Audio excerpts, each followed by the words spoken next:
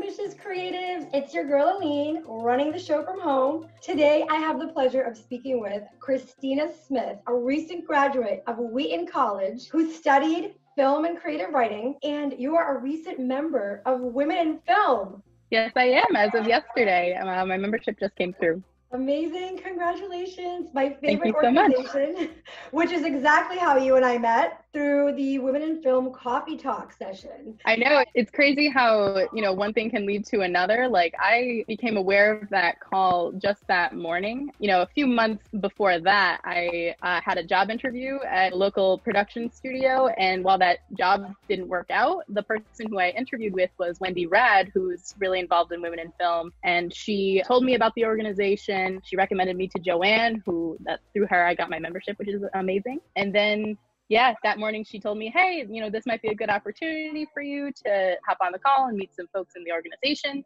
So I did, and I got your contact info, and I followed up with you, and here we are. I know. You came in at the right time. It was like we were meant to meet. Yeah. You were looking for a job, and I was looking for help. Like a rom-com. Yes. The way we met was amazing, because we literally got on a call on Coffee Talk Hour, and then before you know it, you became my assistant editor and a freelancer in multimedia projects that you're helping out with, which has been amazing. And it was all in a matter of moments. The domino effect is crazy. Yeah, so it's amazing how Women in Film, keeps everyone connected, and it's the best place to network for women to meet and connect and collaborate. And Joanne is amazing. I met her a few years ago, and she's the one that invited me to join Women in Film. I had met her at WGBH when they were hosting an event, and since then I've been really supportive of Women in Film, as they have been toward me. And they actually just sponsored an episode of my show, which is super exciting. I just had a chance to chat with Sharon, the vice president of Women in Film. Yeah, that was a great episode. I recently watched it. Yeah, so tell us, you are a recent graduate and you've been searching for work. I know you've been networking and interviewing. So tell us how that's going and what you would recommend to someone else that just graduated from college who's also, trying to get into the industry and, job search during this time. Yeah, for sure. So I graduated last year, class of 2019. So I've been undergoing this process for quite a bit. So I can't imagine, how difficult it must be for someone in the class of 2020 graduating in these circumstances, facing the job market as it stands right now, because it's difficult for even someone like me who's been in this process for a while. When the quarantine started, it kind of became apparent that networking was really the strongest avenue forward, just because a lot of job postings, like internships, are getting canceled. Not a lot of places are hiring or canceling positions. So it's nice to know that there are still ways to reach out to people who work for places that you're interested in, asking for an informational interview or even just 20 minutes of their time if their schedule allows. You never know what can happen after just a phone call with someone. They could recommend a resource for you that leads you to discover a webinar that leads you to, enter a coffee chat and end up on TV. So who knows, right?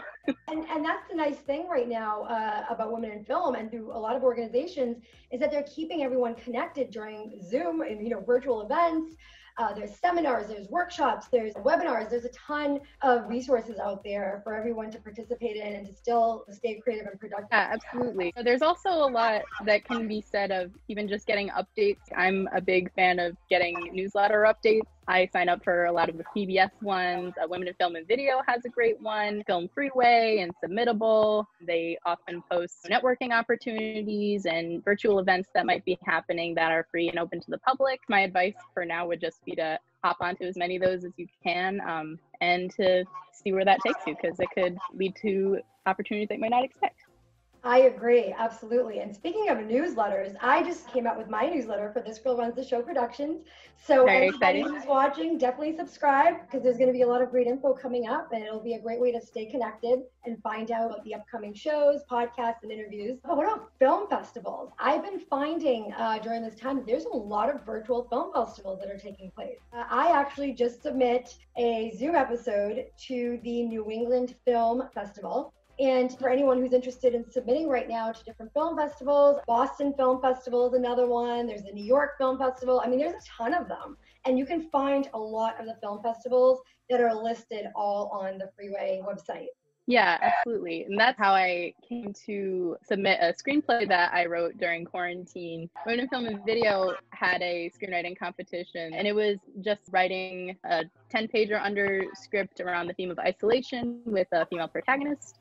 And it was a way for me to kind of hop back into getting more active and creative during this time, because I'm the kind of person that likes a deadline, and I like structure in my schedule, or as much as I can allow it. Through that, I submitted my own script, and I'm trying to be more active and staying creative through those kinds of events. That's amazing. And again, like you said, setting up to the newsletters, looking into the film festivals, virtual events, Zooms, webinars, there's a ton going on. So definitely just keeping connected. You'll meet some amazing people and find out about some really great resources as well. Is there anything you'd recommend to anyone that's kind of looking into getting into the film industry? If there's anything else that you want to share about that?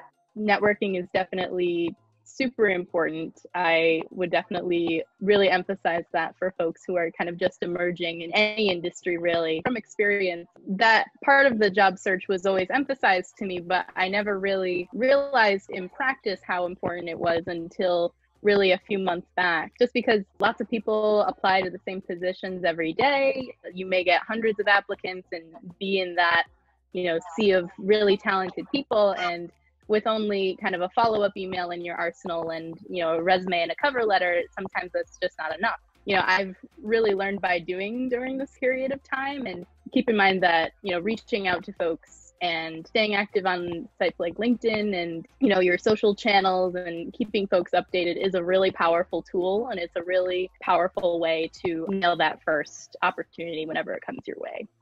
I agree. And there are so many different ways that you can network, going to events and, going to support someone's show or film or, business and anything that they're doing, but also in the virtual world and just contacting one another, just sharing someone's business, just commenting on someone's post, checking out someone's website, subscribing to someone's newsletter, attending someone's virtual event, just guidance, support. There are so many ways you can network. Yeah, absolutely. My impression of networking, even as soon as a few months ago, you send an email to somebody and pray that they respond to you within a certain amount of days. And if they don't, then give them a little nudge. And if they don't, then leave them alone. But there really are just so many different ways to meet people, even in this time when a lot of in-person things unfortunately can't happen. Like you mentioned, I've been made aware of so many webinars, and lots of places are doing outward facing digital learning series. I know MIT Sloan is doing one right now that I'm volunteering with. Oh, share the MIT. That's interesting. Yeah, for sure. So through a connection I made a few years ago at an internship, Pat Hubble, shout out, I love you. I was connected to, shout out.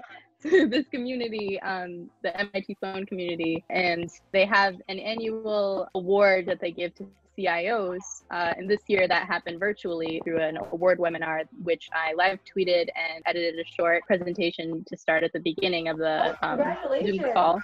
Yeah, that was great. Through that, I've met so many folks already, and it's just been nice to connect with that community. I look forward to working with them going forward this summer, because they plan to do a series of webinars that are free for folks. They do have a tiered subscription as well that adds added perks. I definitely would recommend that, especially for folks who are maybe just graduating or are looking to make a career change or are interested in tech or in that sort of industry, just because it's a great opportunity to hear from folks who are already involved and to network. Again, there are so many different ways to do it. There are, absolutely. Well, thank you so much for sharing, and we'll definitely include the link so that if anybody's interested, they can definitely check out the MIT program. Is there anything else that you've been doing to stay creative during this time? Yeah, I've been trying to keep active in, catching up with reading and watching films. I know a lot of folks may have watch lists that are getting pretty long and are using this time to kind of catch up on that, which is kind of nice, and to commiserate about that. I occasionally contribute to Film School Rejects. I write articles about film and television. That's also been an avenue into staying connected with the community and to think more about the type of things I'm interacting with. I love it. Good for you. I mean, you are just busy, which is great. I mean, you've got a lot going on, and it just sounds like you have a lot of different interests. Yeah, and it is a difficult time to be doing those things. And obviously there are a lot of days when the productivity doesn't come or if it's just not happening. So I think it's important to just figure out what sort of activities are best for your mental health at this time. And it's okay if jumping headfirst into a job search isn't the be all and end all of this moment. It's hard to strike that balance, but it can happen, and it happens through that kind of self-awareness and trying to stay in tune with yourself and what your body needs and what you need. Absolutely. And it's nice because it's, coming from someone who's recently just coming out of college to someone who's in a later place in her life. And I just kind of feel like it doesn't matter how old we are, who we are, what we do for work. And I feel like in any industry and at any age, we all need to put our mental health and peace of mind first. We all need to take care of ourselves for sure. Yeah, absolutely. And there's also a dimension to it too of respecting the process and that things take time. I know that's something that I struggle with a lot. I mentioned earlier, like I graduated last May in 2019, and I didn't imagine that a year later I would be on a Zoom call during a pandemic, but just respecting that things do take time and that you may not end up where you expect, but also you may see opportunities that you didn't expect as well. Things do happen in time. They do happen, and they're happening, and you've got so much talent. I mean, you're amazing. You just came out of nowhere. You are queen of editing, queen of all multimedia projects, social media. You're doing a lot, and it takes time to build. I mean, I've been involved in so many different industries, and it took so much time to combine them all. And that's kind of where I came up with This Girl Runs the Show. But again, it's always work in progress. It's always time and effort and work, and it's in anything we do. But things do work out. Sometimes they just take a lot of time. Your life can lead you in so many different directions, and that's okay. That's the best part about life is not meant to always go the way you plan, but I'll tell you, every twist and turn has led me to so many amazing adventures. And sometimes just allowing it and not fighting it, you just really don't know where you can end up. And it's been an amazing journey. Thank you. That's so lovely. And it is very true. Like you were saying, you have a foot in so many different industries, and that I really admire the way that you're kind of structuring, all of your interests under this same umbrella with This Girl Runs the Show, and kind of taking that to heart and realizing that you can pursue so many different avenues at the same time. Like because the program I come from is pretty interdisciplinary in terms of film studies, film production, and then the new media aspect with the whole digital media gamut and the internet and computer science and marketing and communications and just so many different aspects. And it can be difficult when you have such a wide range of interests, figuring out where to plant my foot first, and realizing that you can kind of pursue multiple avenues at the same time, and that you can build your own schedule that works for you as well out of that. And that's something that I think you're modeling very, wonderfully, just having all of that happening for you at the same time. I think that's great. Thank you. Well, it took a lot of time, a lot of work, but I agree. And I feel like, why limit yourself? Anybody can do anything they put their mind to. And it's lovely and amazing to have so much passion in multiple industries or in multiple areas in just one industry. In film, there are so many ends of the industry. So why not learn about it all? I'm so happy that you're so passionate about different ends of the industry, and just becoming a member of Women in Film. They're definitely the organization that will connect you and help you to pursue all your goals in all ends of the industry, which is really nice. Yeah, and again, I'm really excited to be chatting with you, and that I'm really happy that we connected, and that I'm kind of navigating this world with their help already within, the past few weeks. It's just brought about so much of a noticeable change on my outlook and just my perspective about this time. It's been wonderful.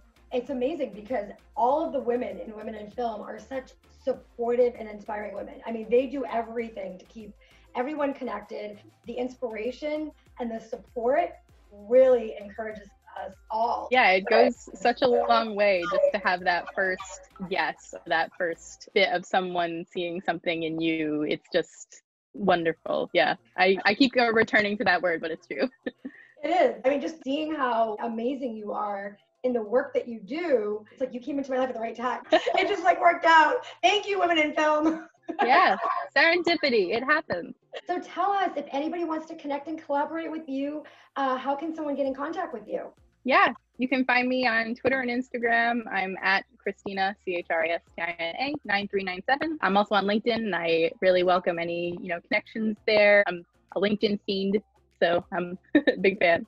Well, we'll make sure to include your LinkedIn and all your social networks so that the viewers can see if they want to connect and collaborate with you, and hopefully they'll find you on LinkedIn. Yeah, absolutely. Well, it's been a pleasure, and I look forward to our next chat. Yes, thank you so much for having me. This was wonderful. Thank you, Christina.